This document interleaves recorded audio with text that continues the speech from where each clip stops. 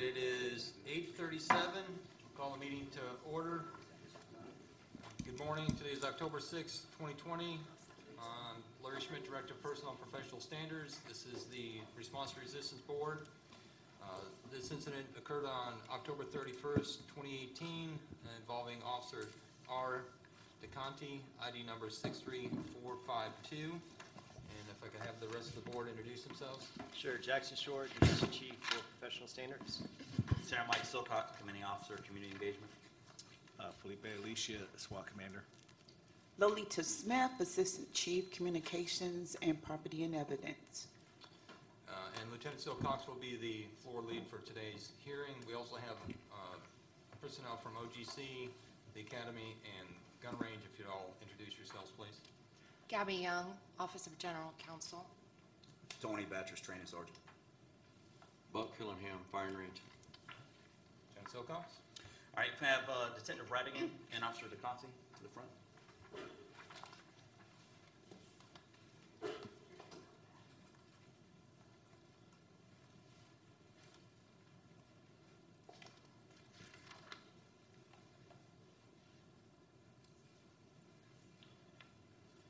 Good morning. Just want to confirm before we get started, before the meeting started, you signed all your appropriate paperwork and rights forms. Yes. And then Officer DeConti, you waived the right to a single interrogator. Yes, sir. All right. And then you both were sworn in, which means you understand you have to tell the truth and nothing but the truth. Yes, sir. All right. All right. Before we get started, I'm going to read the confidentiality notice. Based on the current state of law, these proceedings are considered confidential and are not subject to disclosure until they become public record. Therefore, anyone participating in these proceedings is prohibited from willfully disclosing any information obtained during this process, including the nature of the questions asked, any information revealed, or documents furnished in connection with these proceedings until they become public record. Do you understand? All right, the purpose of the RTR Review Board. The Response to Resistance Review Board conducts administrative reviews of incidents involving certain uses of force by members of the Jacksonville Sheriff's Office.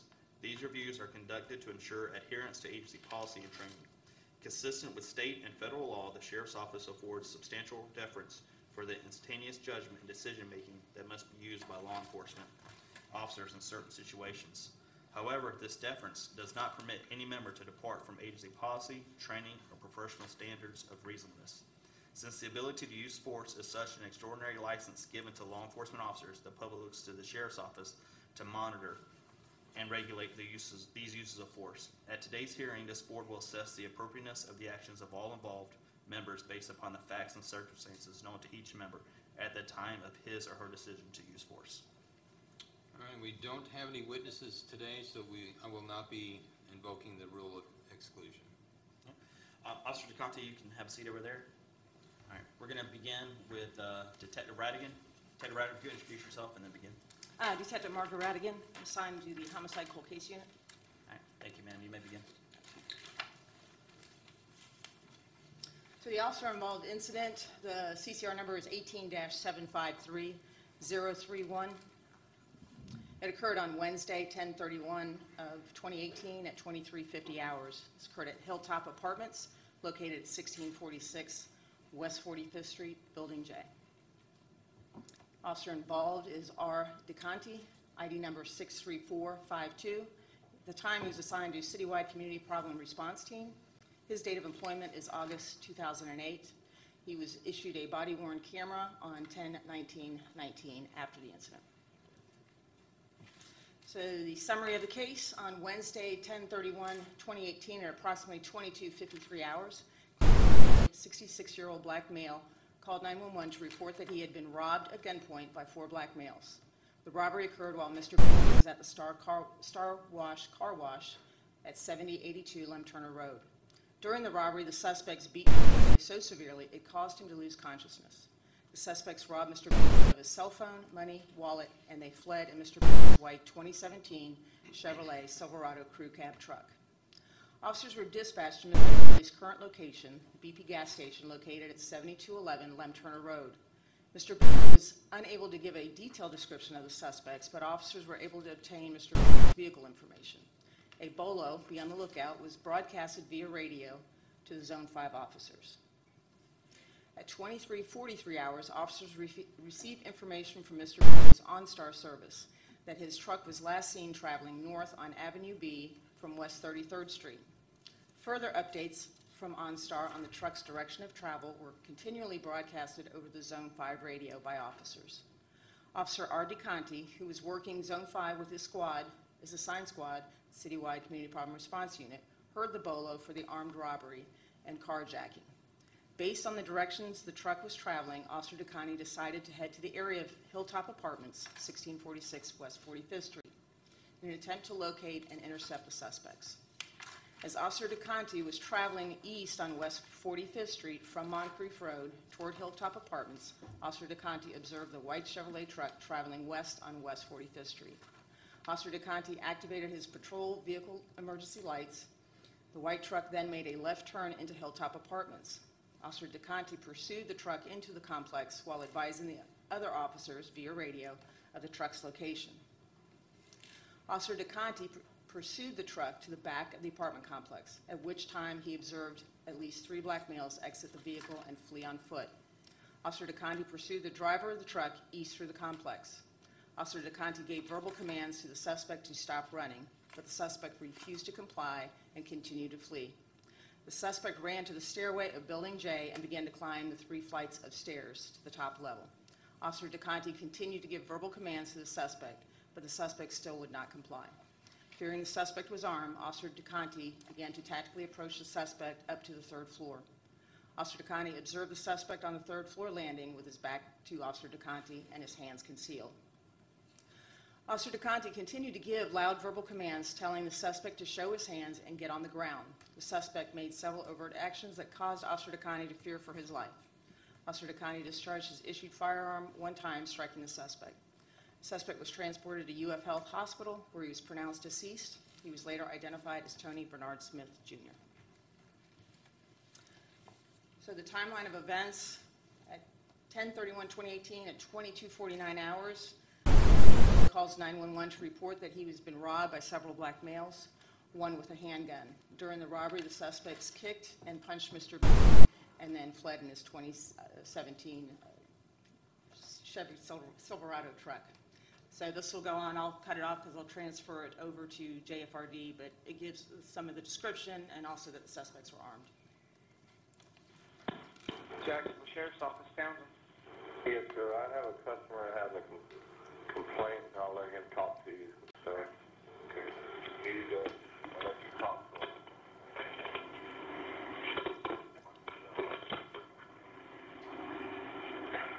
Hello? Hi, this is Jacksonville Sheriff's Office. I've been robbed. They beat me up, stole my truck.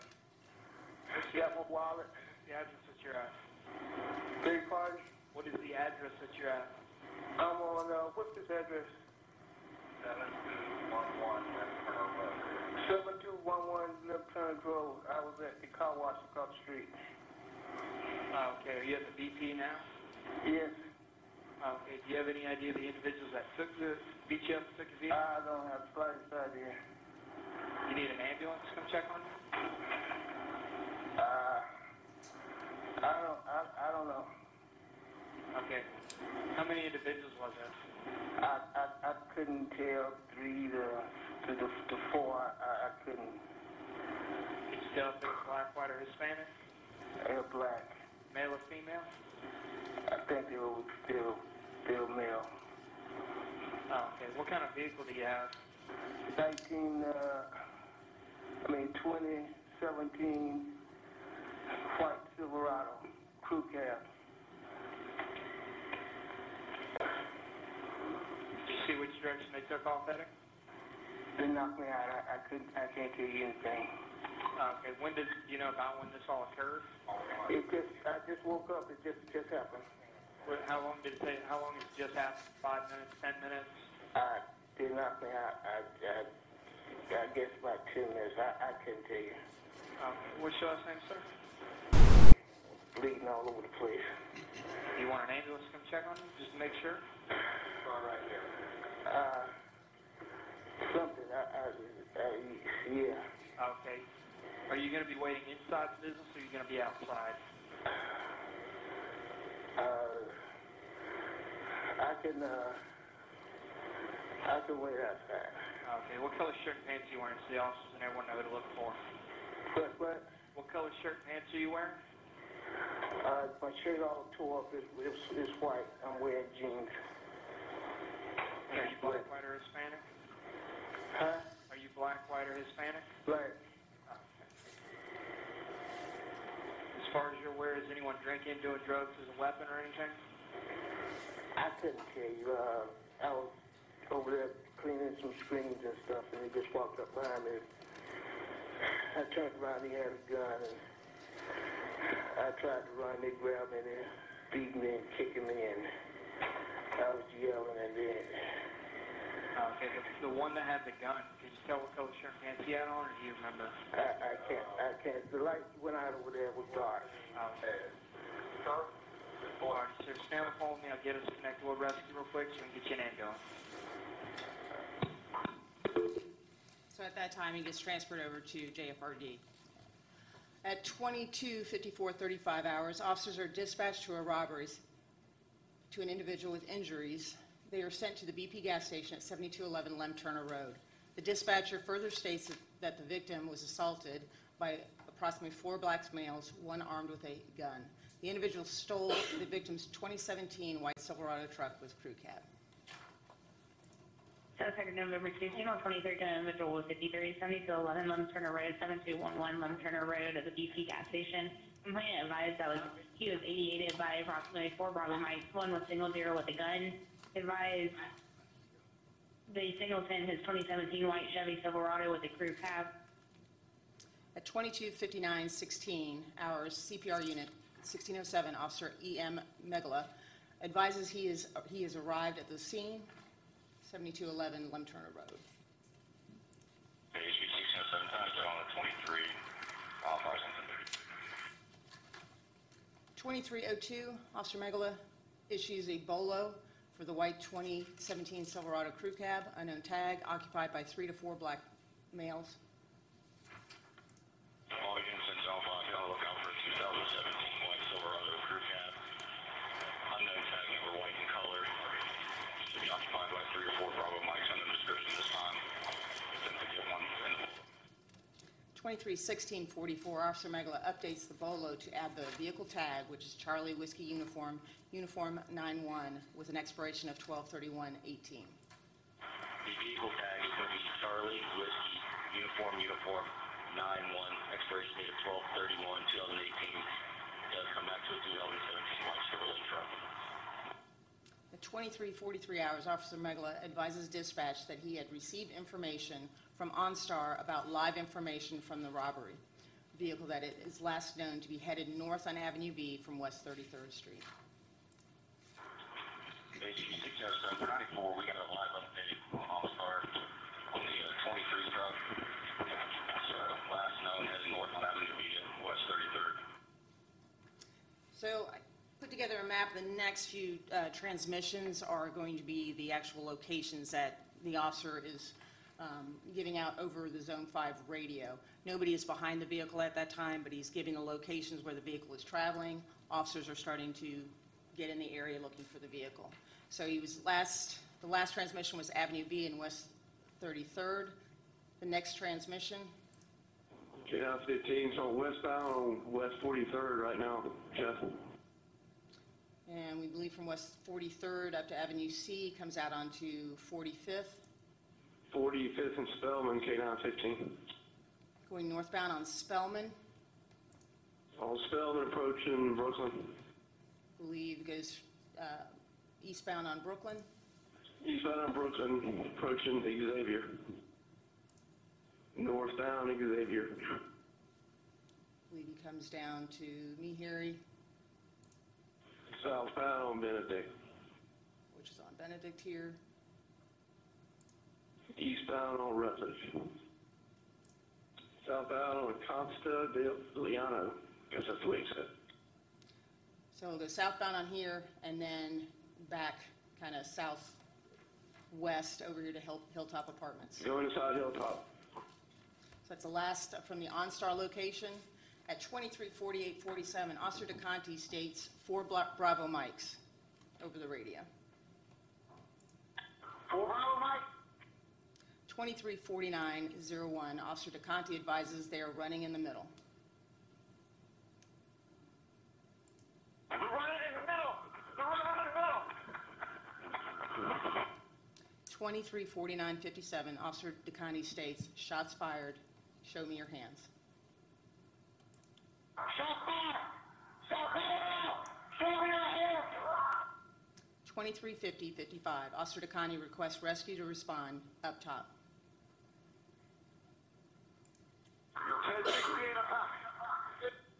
235203, Officer Megala, 1607, requests rescue, reference a person shot. 1607, your rescue 1067 in the backside of Hilltop for 1 shot. 235213, Officer Megala advises that the suspect was shot, not the officer. Not going to be an officer, it's going to be a suspect. There's a photograph of 7182 Lem Turner Road. This is the car wash where the robbery carjacking occurred in this bay here. And as you can, I explained earlier in the summary, and what Mr. Clinton said over his 911 call was he tried to get away from them. At that point, they began beating him and kicking him severely. This is him at the hospital with some injuries, facial injuries. He's got an injury to his ear. You can see some bruising to his shoulder. And this is taken up Mr. A couple days after. You can see the extensive bruising. He had stitches in his ear, abrasions to his knees.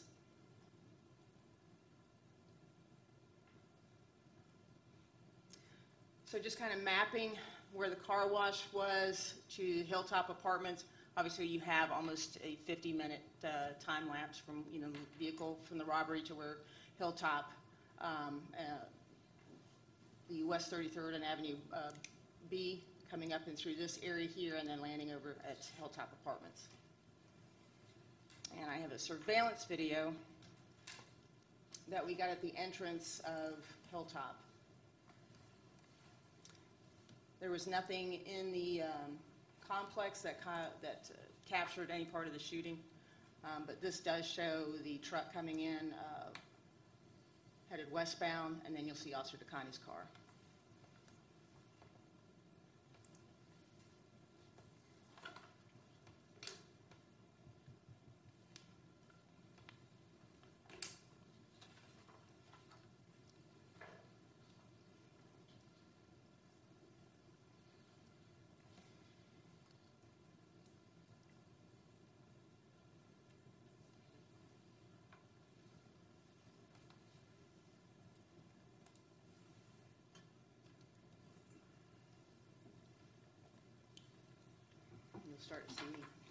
You'll see 2 officers go by, and then the white truck.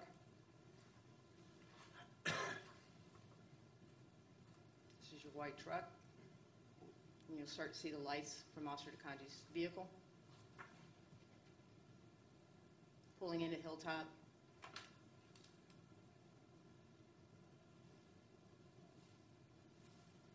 And the other officers right behind.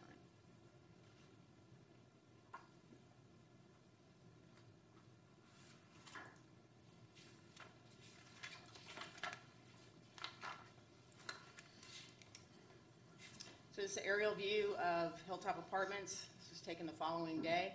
See West 45th Street. This is the entrance of Hilltop Apartments. The truck was coming in this direction, turned in, drives down this side of the complex.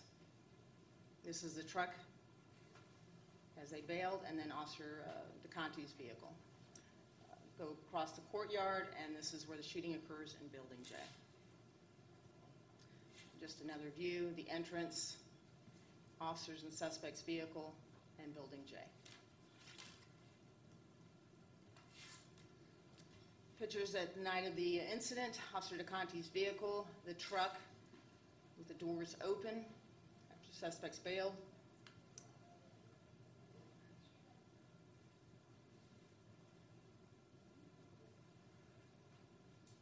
This is Building J, where the suspect fled up the stairs. This is taken with extended shutter photography, so it's a lot brighter than it actually was.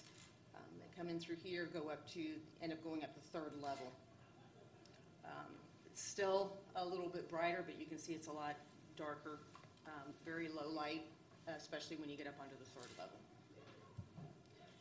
This is coming up onto the second level. This is the only light that's illuminating. The third level will be up in here, will be completely dark. Again, this is taken with extended shutter photography where it's showing actually a lot brighter. And we tried to do it a little bit where it was more accurate the night of the incident. This is the evidence that's at the scene. And the blood. Just identify some 90-degree blood spots here, drops there. Medical attention was given around in this area here. This is showing an aerial view of diagram from the evidence technicians. I went a little bit clearer and located some, identified some evidence that was from the aerial photographs. Number one here is going to end up being a cell phone. And then our number two evidence is found over here.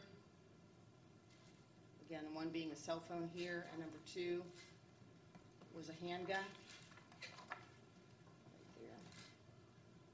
Closer up on the handgun. And just showing you an overall where the vehicles were, the evidence that was located in Building J. This is a diagram of the stairwell. Number 3 is going to be a black mask.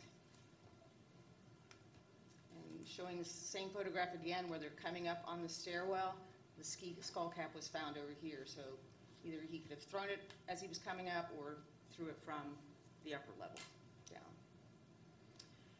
And then another diagram of the third floor, number 4 being a cell phone, evidence marker 5, a 9mm shell casing, 6, 7, 8, and 9 being fragments. Again, showing it up close. There's your shell casing, fragment, fragment, fragment. And then again, I'm just showing you some impact blood spatter in here. You have as high as up on this wall here. We measured it. There's some impact spatter in here, so you're looking between anywhere between 36 and 40 inches from the ground. A little bit closer. Everything is going downward. You'll see some smears and then his handprints down there. Suspect is going to be Tony Bernard Smith, Jr. Date of birth 3/21/94. He's 24 years of age at the time. Criminal history has 3 felony arrests, 0 felony convictions. Arrest for carrying concealed firearm, 8/12/2018. Armed possession and ag assault with a deadly weapon. He had a outstanding warrant for 1 count of burglary and 2 counts of written threats to kill or do bodily harm. And that warrant was issued on 10/24/2018. Autopsy results, Tony Smith, autopsy was conducted under ME number 18-2330 by Dr. Bucksbaum. Toxicology only showed caffeine, no blood alcohol, and cause of death was a single gunshot wound to the torso, and the manner of death was homicide. These were taken at the hospital when Tony Smith was taken to UF Health. He had in possession Clinton Bailey's driver's license and credit cards. This is the skull cap that was found at the scene. His cell phone download had a picture of him wearing a similar for that skull cap. That skull cap was sent off to FDLE. His DNA was found on the skull cap, and his DNA was found on the left front grille of Mr. Bailey's truck. Co-defendants charged with carjacking with a firearm, a deadly weapon, 11/1/2018. It's going to be Jamal Bernard Lincoln, 21 years of age, JSO number 736715. Where we had the cell phone and the firearm, that's where Mr. Lincoln was taken into custody over in that area. Admitted to being in the truck but denied being involved in the carjacking, was in possession of Clinton Bailey's phone when he was apprehended. Another co-defendant was interviewed the night. It's going to be Jazz Purnell Shields, 28 years of age, JSO number 706612. Said he was interviewed the night of the shooting, denied knowing any of the co-defendants and being in the vehicle or having any involvement in the carjacking. The following day, his fingerprints were found on the white Chevrolet Silverado. He was arrested on a warrant for 1/25/2019 for carjacking with a firearm or deadly weapon, and then his DNA also came back inside the vehicle. The firearm recovered at the scene is going to be a Ruger, model number LC9. The serial number is November Romeo Alpha 109197. There was 1 round in the chamber, 8 live rounds in the magazine. FDLE lab results demonstrated a mixture of DNA from the gun. The DNA data is not interpretable due to the limited mixture obtained. The ATF trace on the Ruger LC9, serial number NRA 109197. Firearm was purchased by Louis Harry Donnarumma in Fort White, Florida on 2/17/2015 from Joe's Guns in Lake City. Attempted to locate Mr. Donnarumma. I was unable to, and I was unable to get any information from the Joe's Guns in Lake City. Officer DeConte's weapon inventory. His firearm is a Glock, model 17, serial number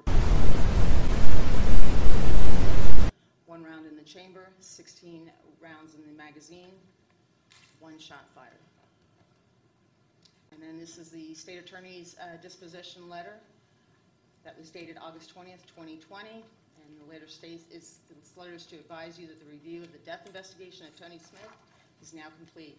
After a full review by our officer-involved incident team, we have concluded that the death of Tony Smith was justified under applicable Florida law. We will be providing a detailed report of our review to you in the near future. Sure. Thank you, Detective Radigan. Can you briefly explain when a police involved shooting happens and the cold case unit responds, what is done during a canvass and what it is? Yeah, so obviously we're going out and working the scene, but we're also going to go and do a canvass, especially at Building J, to see if anybody witnessed anything, heard anything. Yes, ma'am. Do you all look for additional video? Yes, always. Other than the video shown, were you able to locate any video that shows the shooting? No.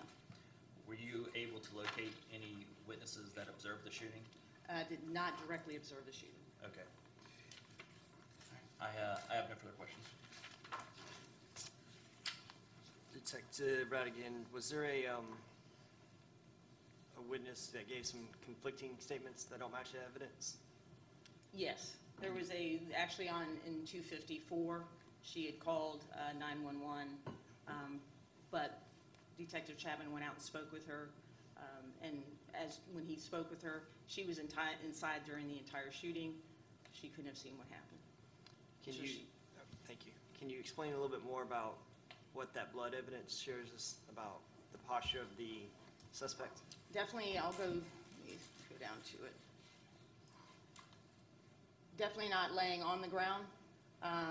He is 5'11", so, sorry.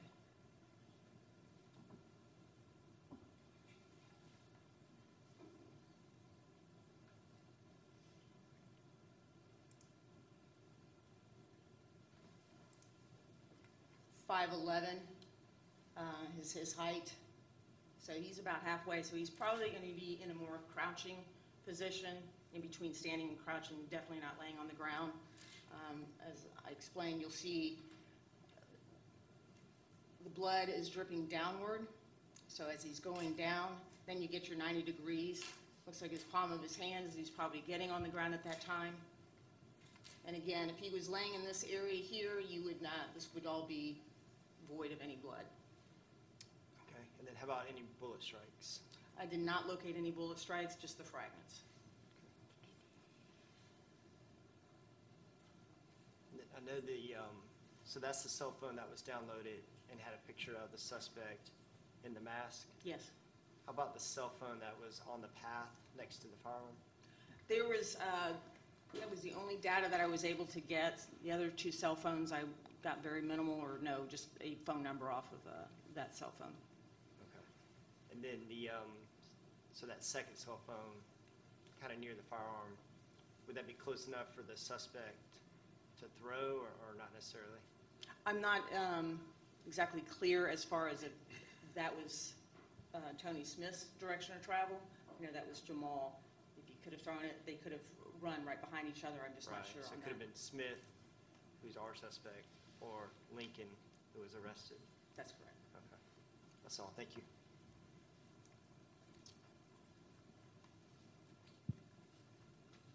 No questions. Can you explain, you stated then you get your 90% when you were describing the pattern of the blood was in a downward position. What did you mean about a 90, you get a 90%? Did I say 9? I'm sorry. Yes, you said you get a 90%. You were describing how looking at the blood and, You have a more impact at the very top. So you have the impact, and then you have your downward travel of your blood. I think you said 90 degree. 90 was it 90 degree? Okay. Okay, 90 degree. So that would indicate the blood is dropping straight down. Yeah, and that was more here on the ground. Your 90-degree blood drops down in here, straight down. So if he's over by the wall, if he's in a crouching position, you get that impact from that round coming out. He's going down, that blood is traveling down. Probably just smears on the wall where he's going down, his handprint bleeding down, you're getting that 90-degree drop. Okay. What experience do you have in interpreting blood? I am not a blood spatter expert, but 15, 16 years of working homicides, Thank a you. little experience. I do have a question. Where did the bullet strike in his torso? It's more in the upper back area and comes out through the chest.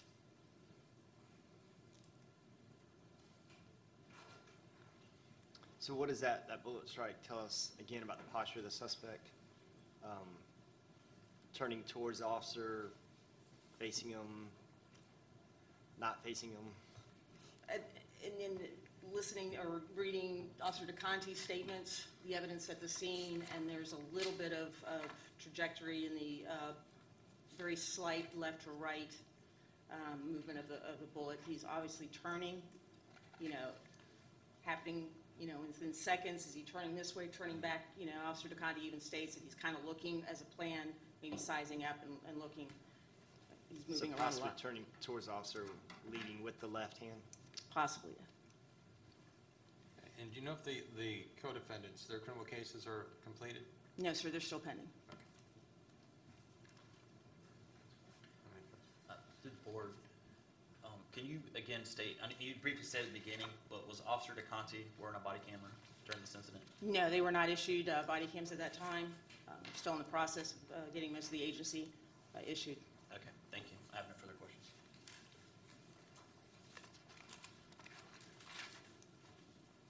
All right, thank you, Detective Radigan. Yes, sir. All right, we'll call Detective DeConte, or Officer DeConte.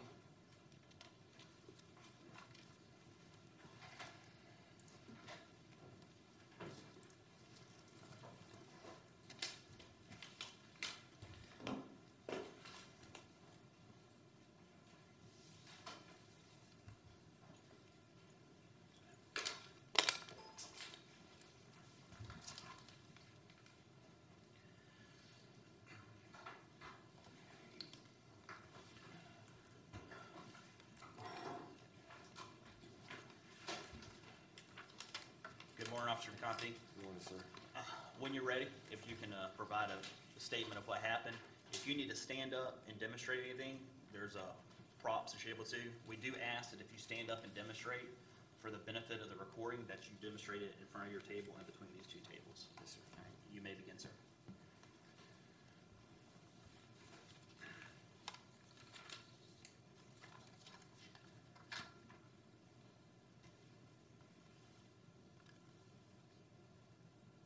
On October 31st, 2018, roughly 11 p.m., I overheard a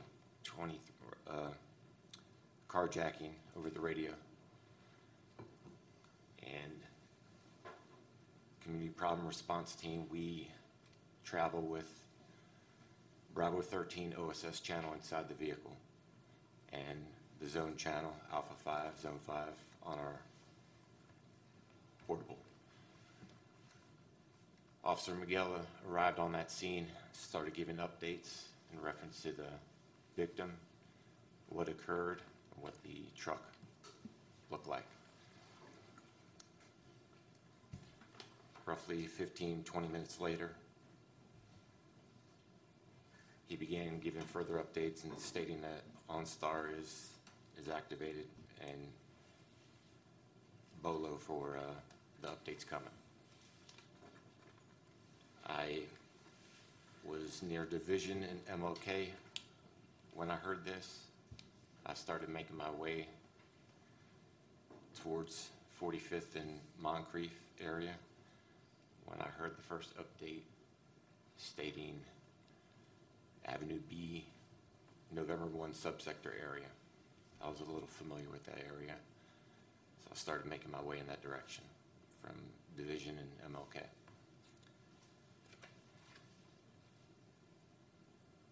A few of the updates in reference to the victim was that he was hit multiple times, kicked, and also perhaps with the pistol, firearm, whatever was used at the time. He was elderly. I did not know the color of the suspect, or correction, of the victim, other than he was an elderly person. And that he was given the updates across the street from the location of the car wash where the incident occurred. On my way to the area of the OnStar updates,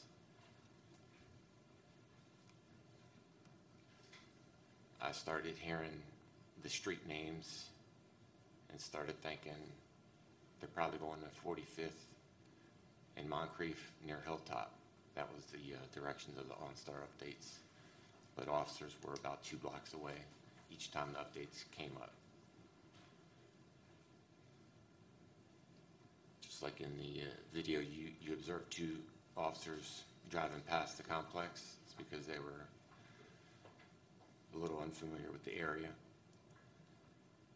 I was driving a little slower, anticipating them coming out the 45th near Hilltop. Once I heard the last update, I was pretty certain they were going to be coming in my direction head on with me near the entrance of Hilltop Apartments.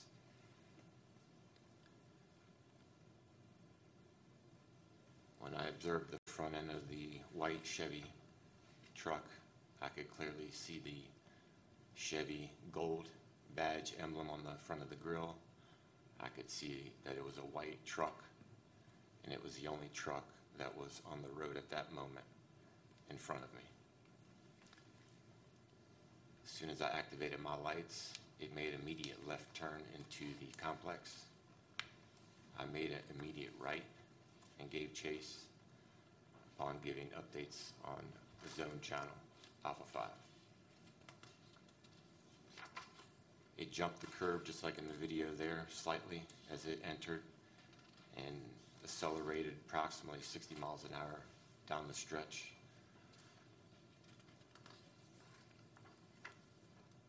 Down this stretch right here, approximately 60 miles an hour from the entrance, which was right here. Where it ended up right here, and I stopped about this distance away, anticipating all 4 suspects being armed. I didn't want to park too close. As I was about to put it in park, because they had stopped, immediately all 4 doors opened. The driver door opened almost simultaneously with the rear driver door.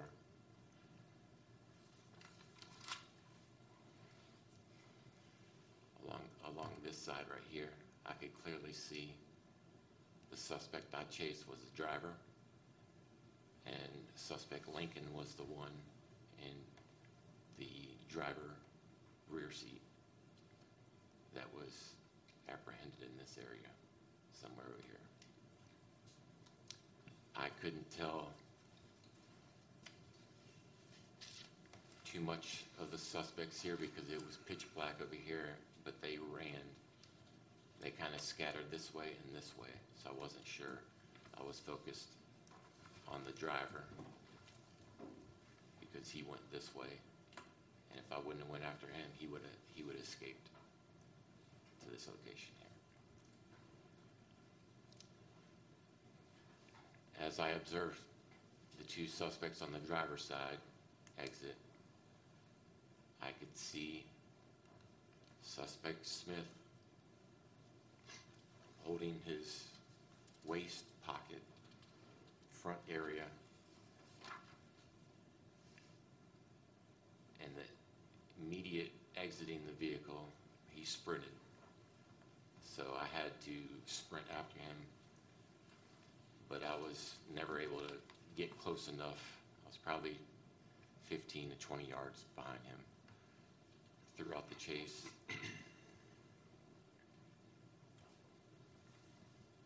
So he had entered here. By the time thank you, detective. By the time I got to here, I slowed down for a second, drew my gun, anticipating he was armed. I could hear him sprinting up the steps, his feet, and I could also hear him pause in between, almost as if he was trying to enter a doorway or figure out what he was going to do. He continued up to the 3rd floor. I began approaching to the 2nd floor, methodically and slowly. I wasn't in a rush because either he was going to be in an apartment or he was going to jump off. There was nowhere he could go to at this point. However, I was afraid he was going to enter an apartment, and I didn't want that to happen. This was Halloween night. There weren't kids that I could tell at the moment, but it was still Halloween night, and it wasn't that late.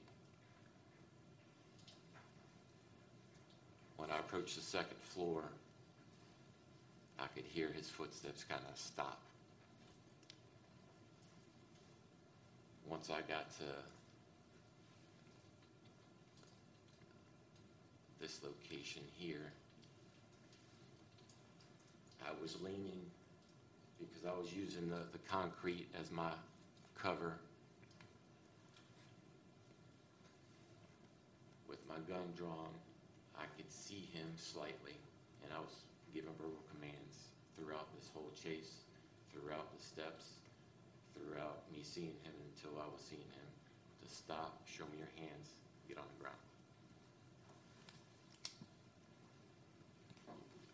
As he stopped and realized he was kind of cornered slightly,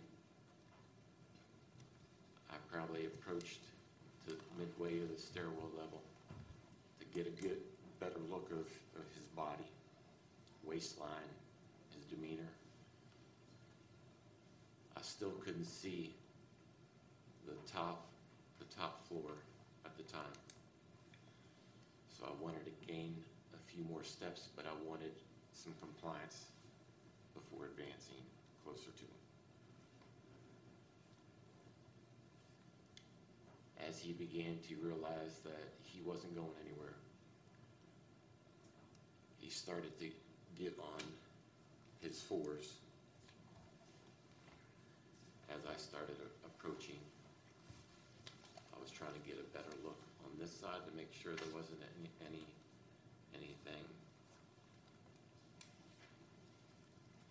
over here or over here waiting for ambush or what have you, or if he threw something down.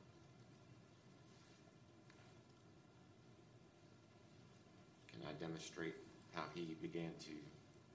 Yes, sir.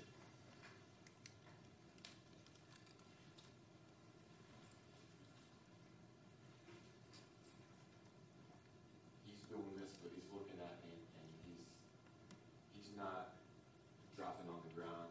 He's doing everything nonchalant. But he slowly, he kept looking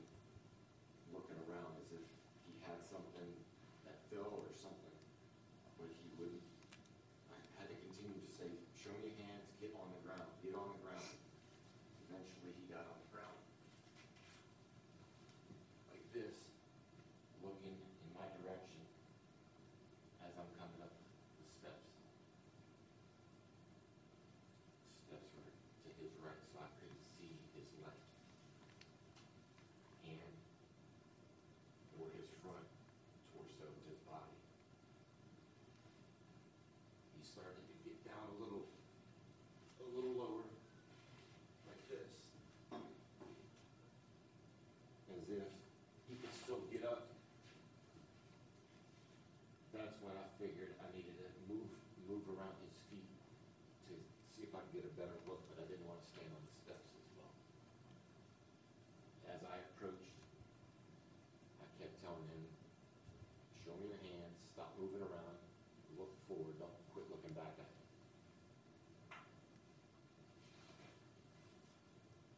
As I maneuvered around to his feet to see if I could get a better look of his left arm and to kind of see if there was anything in the area. Again, giving commands, he's still not laying flat like I was asking him to do with his arms out. He looked left back towards me, started maneuvering the left hand towards his body and lifted up his torso. Can I use one of the... Yes, sir.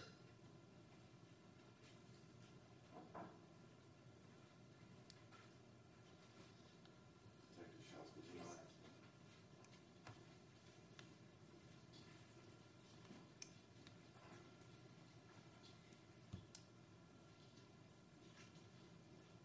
All right, and then just for the benefit of the public, this is Detective Schaus. She is a response to resistance review board detective.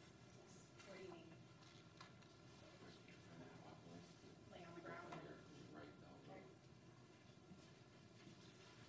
This?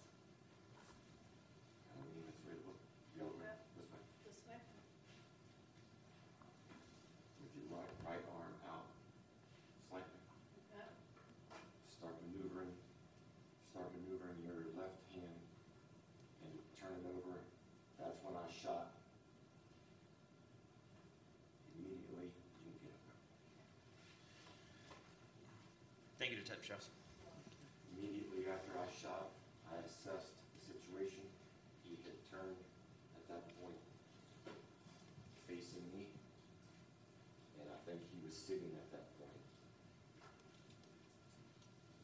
I was going to shoot again, realized he wasn't concealing his hands any longer, and he wasn't moving towards his waistband, and the other officers arrived on scene at that point. I was getting denied. Got on the radio, 1068 shots fired, and other officers arrived on scene. Okay. Let's see. Detective Reddick, can you go to the beginning where it shows Officer DeConte, a picture of him in uniform? While she's going that, can you just give us a how long you've been with the department and what units you've been assigned to? I've been on the department for 13 years. For the first 2, I was in Zone 5. For the next 4, I was on Operation Safe Streets. For the next 1.5, I was in Zone 5 Task Force. And for the remainder, until 13 years, I was with the Community Problem Response Team. Okay, do you have any military experience? No, sir. Okay. For the record, this is the uniform you're wearing for the night? Yes, sir. Okay, and are you wearing a body armor in this picture? Yes, sir. Okay, it's under your shirt? Yes, sir. Okay. And during when you were saying that you were listening to 2 radios, can you kind of briefly describe what that is? The OSS channel is a talk channel that we use inside the vehicle, updating, speaking car to car amongst our squads. The red and blue, this was a fat day, so red and blue were working that Halloween night. So Okay. there was about 14 officers working. So for the public, that's the car-to-car radio, that's so you can speak to the officers on your squad, and then you're also listening to the actual zone radio, and that's the channel which calls are being dispatched to the entire zone? Yes, sir. So we don't interfere with the zone channel radio traffic. Okay. And at the date of this incident, I know Detective Bragg spoke on it, but you had not been issued a body-worn camera at that time? No, sir. No one on the Community Problem Response Team was issued one at that time. And when this call was dispatched, through your training experience, you recognized that carjacking to be a enforceable felony by Florida statutes? Yes, sir. Okay. In your time, you had become familiar with Hilltop Apartments? Yes, there's been multiple incidents there since I've started back in '08 that I can recall. And then you kind of alluded to it, but you knew how the apartments are laid out with the complexes, how you can enter in, and you briefly stated too that you knew when he entered, there was no way out. Had to go up. Yes, sir. All right. And when you were describing what happened, I'm assuming it did not happen that slowly. It happened much faster. No, sir. It was, by the time they exited the vehicle and the shooting was probably 1 minute, roughly. And then as he's turning towards you and he takes his hand away and you're no longer able to see it, is that at point that you were in fear for your life and the safety of others? Yes, sir. I was in fear he was going to reach for a gun that was possibly used in the crime or another gun. Okay, thank you. I have no further questions. All right. Officer DeConti, oftentimes stolen vehicles are used for joyrides and then traded for drugs. Have you ever experienced that in the past? Yes, sir, I have. Can you tell us why you do not believe that to be the case tonight? Because this incident, from the time it was reported to the time I observed the vehicle, was less than an hour. I believe this was the vehicle, and it was not a regular auto theft. It was a carjacking vehicle. And you believe the suspects that bailed out at the termination point to be the same suspects from the robbery and not people that the vehicle has since been traded to? Yes, sir. When the updates came that it was 3 to 4 black males, I observed minimum 3 black males in that truck. Have you ever chased a suspect on foot who is just running, trying to hold their pants up? Yes, sir. So how would you explain the difference in your thoughts? In other words, why did you think the suspect was holding a gun in his waistband as opposed to just holding his pants up? At the time, I assumed all four of the suspects were armed. I didn't know which one. The victim couldn't tell which one used the firearm at the time. So through my training, I'm going to assume all 4 are armed. Okay. Was there any difference in the type of run that made you think he was holding onto a pistol? He didn't seem like he was holding up his waist like his pants were falling down. Seemed as if he was holding some type of substance or some weight in his pocket. Okay. So as opposed to just hanging onto his belt so his pants don't fall down, it looked like he was holding onto something heavy? Yes, sir. And have you been in enough foot chases to recognize the difference? Yes, sir, I have. So if you thought the suspect was armed and you knew that he had been involved in a violent felony, why chase him by yourself into a possible ambush? Why not slow down, wait for K-9, air unit, set a perimeter? As I said earlier, I believe he was going to enter possibly a home invasion in one of those apartments, because a lot of times the suspects flee from us in that apartment complex and enter any random unlocked door. They've done it numerous times, and I was afraid he was going to do that night. And this was Halloween, which involved trick-or-treating throughout different neighborhoods? Yes, sir. And then lastly, the suspect got on the ground like you told him to. And then some people would say, well, he was trying to show you his left hand and you shot him. So how would you counter that narrative? I said multiple times to lay flat, extend your arms, show me your hands, stop moving around, stop moving around. He continued to move around as if he was concealing something or had something to prevent him from doing that. So I was in fear he was going to do something. So he was not laying completely flat? No, sir. Typically, how do people lay when they're going to comply with your attempts to handcuff them? They would get on the ground and place their hands on their back if they can. And I would wait for backup at that time, which they were coming, and I would have one of us would have put them in handcuffs. So typically, they lie completely flat, Yes, sir. not as demonstrated by the role-playing officer tonight or this afternoon? Correct. Normally, they lay flat, don't move, and then one of the officers that's assisting will assist putting on handcuffs. That's all for now. So, on that particular stairwell, and you were on the stairs, and you had him in your sight, right? Your gun was drawn. Were you utilizing your pistol light?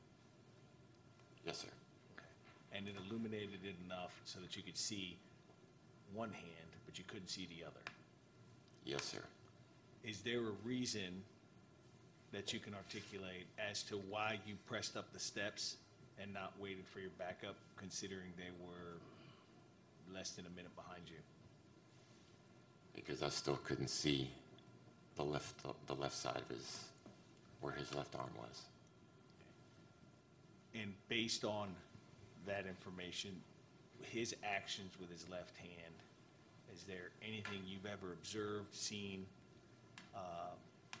which would indicate that you could have been shot from that angle or that position? I've been trained at the academy through Sergeant Joel Weeks during a field force training session. I could lay on the ground sideways and shoot accurately from 15 to 20 yards from the ground. And so it was, the information that you received was that it was a armed carjacking suspect, multiple, and it was, they were violent with regards to the actions they took to the victim. Is that correct? Yes, sir. And an elderly victim was another reason I thought they were a little bit more dangerous than the usual. Is there a specific reason you chased the driver as opposed to any of the other passengers? I've been trained to get the driver is the main one we want to get. They're in possession of the vehicle.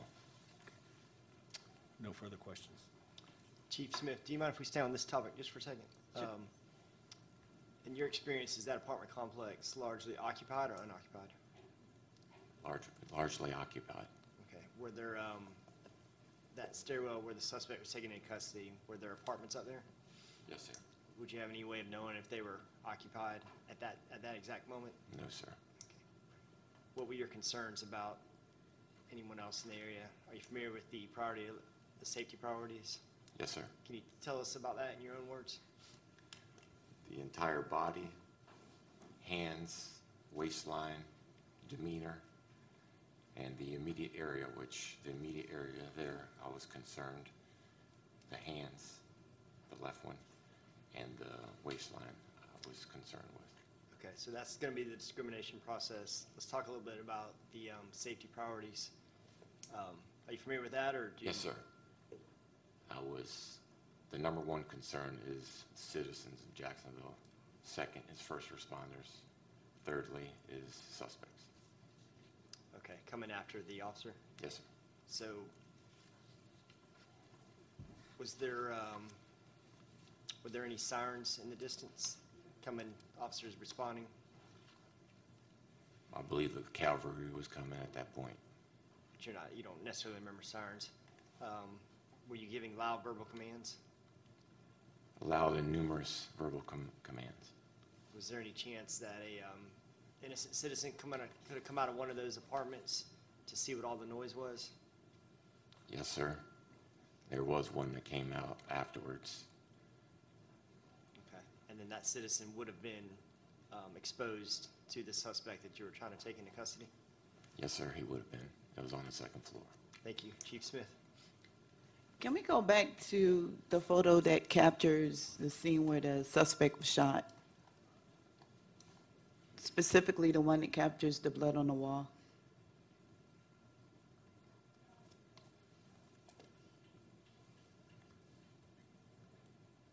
Go back? Yes. Yeah. Do you have any idea how that blood got on the wall? No, ma'am. Thank you. That's all I have. I have no questions. Further questions? All right, we'll hear from the Academy Range Master. We'll go into executive session. During executive session, we'll discuss amongst board members, and no more questions for the officers. At the end of the executive session, we'll vote on 3 questions. The first question will be, was the member's use of force within departmental policy? The second question will be, does the member need any additional situational training? And the third and final question will be, should this case be referred to Internal Affairs for any further investigation? As we enter executive session, OGC, do you have any additional input? I do not, thank you. Okay. From the Academy training aspect? From Officer DeConnie's testimony, I see no training issues. Obviously, he takes everything into account. In an attempt to apprehend these dangerous felony suspects, he spoke about parking at a distance and tactfully, so obviously knowing these individuals were armed. He was aware during the foot chase. He also testified he slowed down once they reached the stairwell in an attempt to avoid an ambush from this suspect, and gave loud, numerous verbal commands for this officer or this suspect to comply. Obviously, he clearly articulated his fear and immediate danger the suspect was posing to him. So, based on his testimony, I see no training issues. Range? Yes, sir. Any concerns of mine have been addressed by the board and have been answered appropriately. Okay. Further discussion from the board? Sure. The suspects we know were involved in a violent, dangerous felony. We know at least one of the suspects was armed. We know the vehicle was not traded for drugs, that the suspects in the vehicle were the same ones that committed those crimes. We believe that at least one of those suspects discarded a firearm along the route of the foot pursuit. I feel like Officer DeConte had an obligation to chase after the suspect in order to keep the citizens inside of that apartment complex safe. I think we're all aware of instances where suspects will break into a home in order to hide from the police during a foot chase. I think Officer DeConte was obligated to try to prevent that from happening.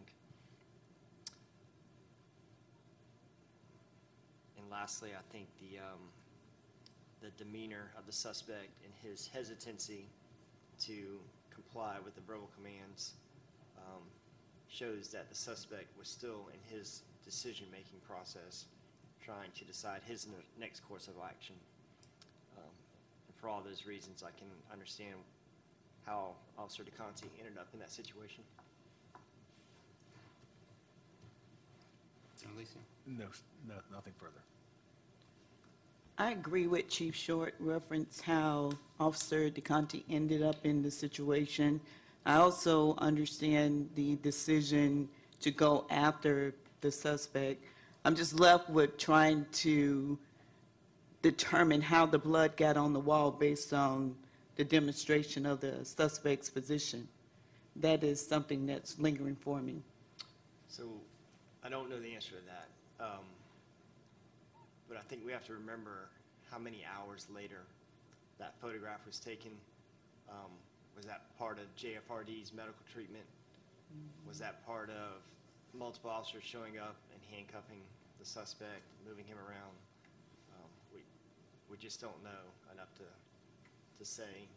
If we had it on video, it would make much more sense to us. But you know, who knows how that blood got moved around as the suspect was treated for his injuries and taken into custody. Through the chair, could we go to Detective Radigan about this with the blood? No, we're done with the discussion this discussion is just for the board. How about as a former homicide sergeant, do you have any insight? Due to the time frame, but after the individual is shot, if he is, when they're rendering aid, you know, when they're turning him over, he could touch the wall. Anything could have happened without specifically asking Officer DeConte those questions. To include that be from an officer or a first Yeah. responder who's gotten blood on himself and is trying to get it off him himself. Yeah, my question on that is not,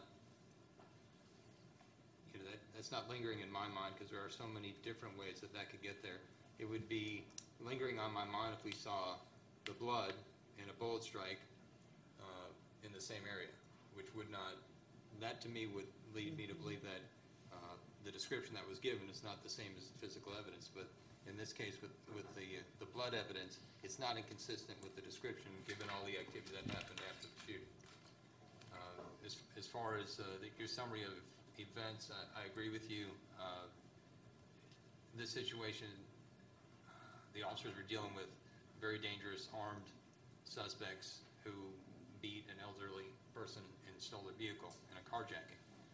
Halloween night, many of the doors in that apartment complex, even though it was later, there's a good possibility that some of those doors remain open. We have multiple potential armed suspects running through an apartment complex with multiple officers in foot pursuit to end up on a landing where you basically have an individual that is now trapped. Those split-second decisions get further intensified when that individual knows it's basically a no-escape situation for them, which obviously would heighten the situation for the officer involved as far as safety and safety of the citizens in addition to themselves. I didn't see any violations in the tactics that were used or in the policies, all the policies that were in place. I didn't see any violations of those either. I believe, too, the suspect had every opportunity to peacefully surrender during the traffic stop. He chose to continue driving. He chose to flee, and he chose to flee up those steps. Any further discussion? No. All right, we'll go to the vote. First question is, was the member's use of force within departmental policy? Yes, it was. Yes, it was. Yes. Yes. And I'm also yes. Second question, does the member need any additional situational training? No, he does not. No, he does not. No. No. I'm also no. The third question is, should this case be referred to Internal Affairs for any further investigation? No, it should not. No, it should not. No. No. And I'm also a no. So the vote will be summarized in a report to the sheriff. Ultimately, it's the sheriff's decision on what additional actions, if any, to take on this case. But you'll be notified of that decision. And at 9:46, we are adjourned.